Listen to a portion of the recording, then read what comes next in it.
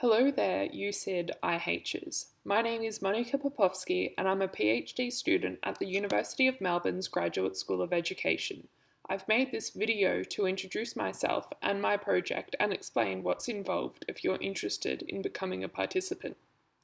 The research project investigates global citizenship and higher education, looking specifically at how university students understand what it means to be a global citizen and how that is shaped by the student experience, with a particular focus on the important role of residential colleges.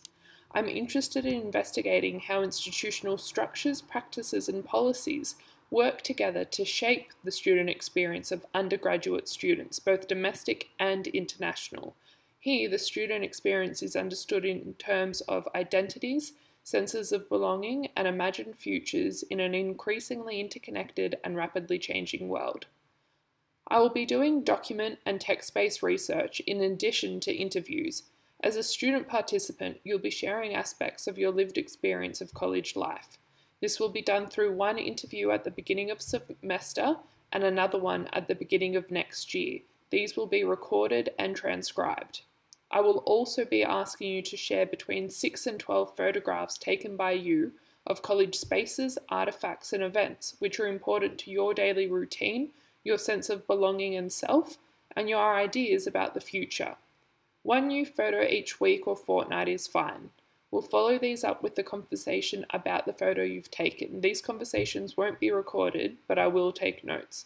I'm interested in documenting your voice, your insights, and your experiences. And that's it. The finer details of these two methods can be found in the plain language statement attached to the same email you received the link to this video in. You would have also noticed an attachment titled Participant Consent Form. This document lays out very clearly the ins and outs of participation.